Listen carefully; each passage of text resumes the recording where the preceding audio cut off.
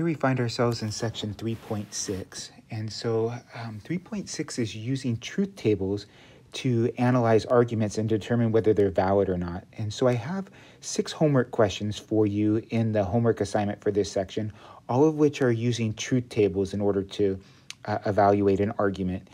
And so I wanted to show you how that's done by looking at a few examples with you. I might split them into 2 videos, depending upon how long the videos get to be. And so I wanted to have an argument first presented in words, right? The tank is empty, then I must fill it. The tank is empty, I must fill it, right? So this would be able to be evaluated by both an Euler diagram and a truth table. So I wanted to take this simple example to have you see how it's analyzed in a truth table. So we're going to give some things symbols, and then basically all the homework problems and every example I do afterwards from now on is going to involve some symbols in there, maybe with the exception of our next example. So as I go through this, let's go and construct a truth table that would represent this. So let me get in here and say, okay, let's let P be the tank is empty.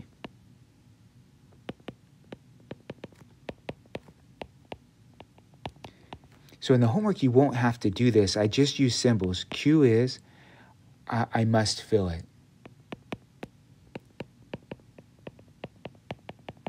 And so what we have is premise 1, which is the first line. So they'll call that premise 1. I'll write that out here when they do it in words. Premise 1 is that P implies Q. Premise 2 is the tank is empty. So premise 2 is P. And the conclusion in this argument is Q. And so what we want to show is that if we have P implies Q, and then also, so I'm going to use the and symbol, and then also P, that those two together would imply Q. That's what it's going to be our big argument, right? So the two premises are going to be above the line, and what's underneath the line is the conclusion. And so you want to show that the two premises together imply the conclusion. And I think we already know that this is going to be true, but I want you to see what it looks like in a truth table. So this is actually, if I scroll everything up, this is actually where the homework's going to start us at, with the exception of they'll have the premises described in there. But you're going to set it up with truth tables. So here's P and Q. And if you read through the book, they're going to have some fancy names for things. So we're going to just set up a normal truth table. So true, true, false, false. Q is true, false, true, false, right? Just to get them all in there. And then we're going to go through the argument. So the first thing that we want to get is this P implies Q. So actually, let me utilize the fact that I have the ability to quickly change colors. So here's my P implies Q. So that's the first thing that we're going to find is the P implies Q guy. And as we do that, true implies true is true. True implies false is the only time it's false. And then we get a true, true from the previous sections. Now we want to get the whole two premises together, see if they can happen at the same time. So I'll do that in red. So now I'm doing this whole argument right here. So I'm looking at P implies Q together with P, right, using an and statement. So let me build out my grid line a little bit more. And so this is what you're going to be doing in the homework. You're going to be building these things. And so if I do P implies Q and P, true, true is true. If any one is false, it's false. So true, false is false. False, true is false. False, true is false. So hopefully you see what I'm doing. For the last one, I looked at the false here, and I looked at the true here. For the one before that, false, true, true, false. All of those are false. The only one that's true is this top one, where they're both true. Remember, and needs them both to be true. So I'm going to back out some of those lines there. so that they're not clouding our view for the future. So we have the end argument to make. So let me go back to black. And the end argument is putting all of this together. So I'll put that in green.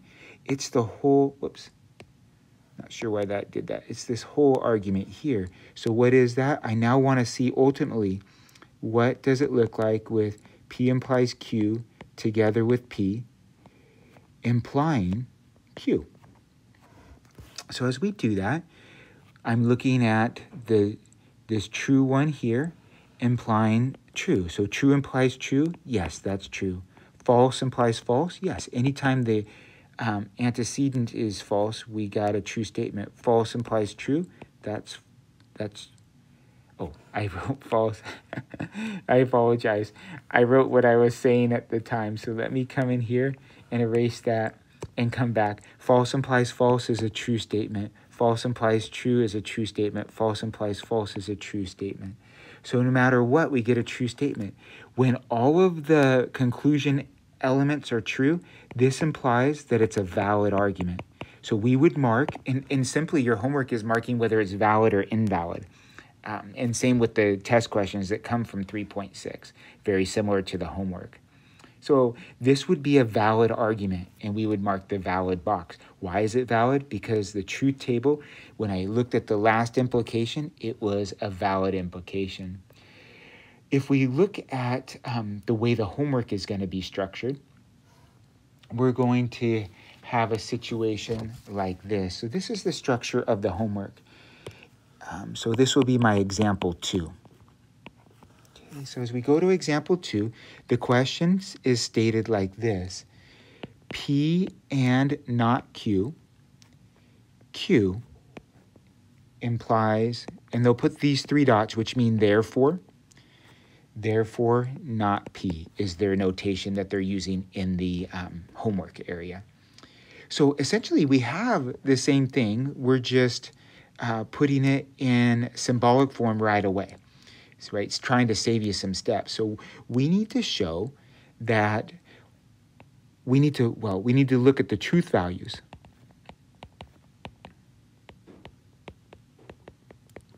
For ultimately, P implies not Q. I'm sorry, no, I said implies P and not Q, and Q, that those two together imply not P. Right? We want to look at those truth values, and if they're all true, like they were here, we'll call it a valid argument. If any one of them is false, it's an invalid argument. So we don't need them all to be false to be invalid. We just need a scenario to pop up that would be invalid. So how are we going to do this? Pretty much the same way we did the last one. You're going to have your truth table, so have P and Q. And let me go up a little bit. And we know that's true, true, false, false. And then Q alternates true, false, true, false. Now, I'm going to first do the P and not Q. So I'm going to try to truncate things, and hopefully this will be able to be followed. As I do the P and not Q, I need that first part of the argument, right? I need this guy. Let me put it in blue again. I need this guy right here. So P and not Q. So let's remember what not Q would be. Not Q would be false, true, false, true. So I'm going to put that in blue because that's going to help me out for just a minute. Right? And so P and not Q. If any one of them is false, the whole thing is false. So the first one's false because Q is false. Not Q is false, apologize. The next one's true because both P and not Q are true. The next one is false, and the last one is false. So we have false, true, false, false. So I'm going to come in here and get rid of these helpers in there. So now I'm going to look at the next argument, which would be this bigger one here. I want to look at P and not Q, which I now have the truth numbers for, or values. I guess they're not numbers, and Q. And we're going to build that guy. And it's just a very patient process. That's why I'm only having you look at 6. And there's not an overwhelming amount on the exam. So as we look at, I'm basically taking the and of the two next to each other. So the first one has a false involved, right? So I'm looking at these two, and they have a false involved. Then as I look at the next two, they have a false involved. The next two have a false involved, and the last two have a false involved. So everybody's false there. But remember, that's not my final argument. I need to then show that the implication is valid. And so let me come in here and make this bigger area, because now what we need to do is the whole argument, which is, apologize for the hesitation there. If I look in the green, it's going to be P and not Q. And Q, does that really imply not P? Is that a true statement every time? Well, let's look. Now, I'm going to help myself out and put some not P's in there. I'm going to put false, false, true, true. Well, take a look. Your antecedent, what's before the P and not Q and Q, is false every time. Well, we know that if the antecedent is false, then the implication is always true, regardless of what's over here in the green not P area, right? So I quickly did not P, but I didn't even need to do that because all my antecedents, right? These are my antecedents. The first part about them are not being met. Therefore, everything's true. And we get a valid argument out of this. Let me get rid of this green. And what this implies is that we have a valid argument because all of the truth guys are lining up as true. Let's look at least one more example together here. For this one, we'll go in a second question. So this would be example 3. Now I grabbed these examples, these ones I'm doing out of the homework. So this one says not P implies not Q. Q is the second premise and therefore not P. Okay, so we'll just test this out. So how do we do that? We build a big truth table, PQ.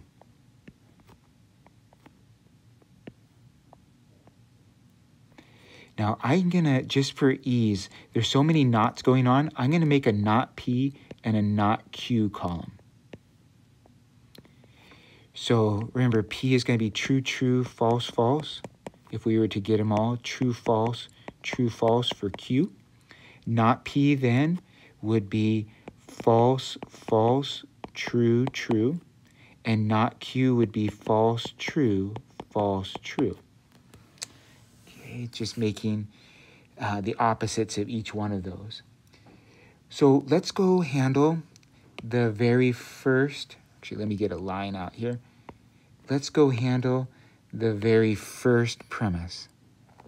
Not P implies not Q. Well, let's go not P. So not P implies not Q. So I'm just going like this. So there's the first one is true, because anytime you have a false premise, it's going to, a false antecedent, it's going to be true. Second one, the third one is the false one, and the fourth one is true, because true implies true is true. So I'm going to get rid of these red arrows that I put in here. And now we're going to look at the next thing. And the next thing is to take the two premises together. So it's going to be, let me come over here. We first put in black and then go to green. Actually, let me go to blue. That's this guy right here together. So this is going to be not P implies not Q, which I have the truth values for. And we want to know and mixed together with Q. And so we're going to do an and statement. So we're going to be looking at these guys right here together with Q. So that's my focus. True and true is true. True and false is false. False and true is false. True and false is false. So just like we would have expected lots of false when we have an and, because we don't always have a lot of true statements, we should have somewhat of a balance in there. Well, we're almost done. We have this last piece in here. And the last piece is to look at the whole argument together. And that is did this not P implies not Q together with Q, did that imply not P? So we saw the implication work in the previous example. Let's see what happens here. We'll stay in the green. So actually, let me go to my eraser and get rid of these blue lines here. I forgot about those. So I come back to the green. So I want to know, does this guy imply not P?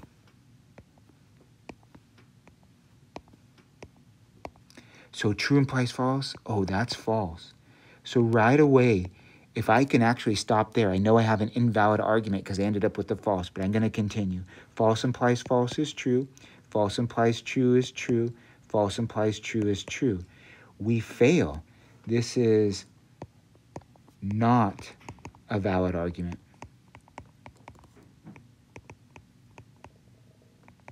Because of that false guy right there. So that's how you're going to tell whether something's not a valid argument, is by getting a false conclusion. They don't all have to be false. The only way to get a valid argument is to have them all be true. But if at least one of them is false, it is a false argument. Right? And so you're going to look at just different examples like that as you go through the homework. So let these three examples be your guide as you go through it. The structure of the homework questions are these symbolic things. I believe this is representative of them all. And so they could have two implication statements, but essentially you're setting up these little truth tables with each one of the premises, and then the two premises together, right? Always an and statement here. Does that really imply the conclusion? So, all right. Hopefully that goes well. Reach out to me with questions or concerns as you have them. Thanks for working through all these truth tables. It's definitely expanding our ability to think rationally through problems.